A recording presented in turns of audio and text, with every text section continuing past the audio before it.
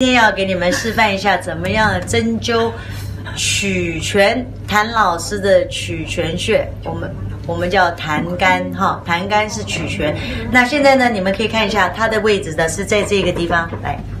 这个地方哈，整个这个地方都是，你有看到有点红红的地方，就整个这个地方都是。那老师开始的时候呢，先会按一按，痛不痛？通常呢，那病人就嗷嗷嗷的叫哈，那就表示说他可能今天心情不好啦，或是他可能有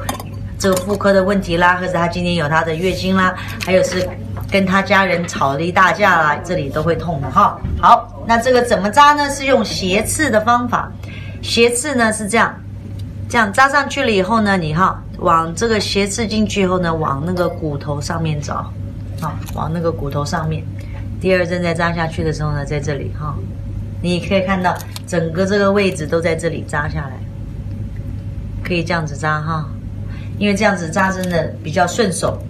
所以老师这样子扎，这算是一针哈。对谭老师来讲，整个区域这样子的话算是一针。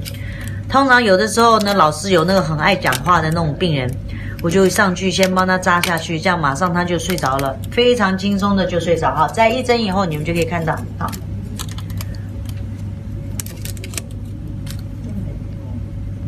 好，就这样。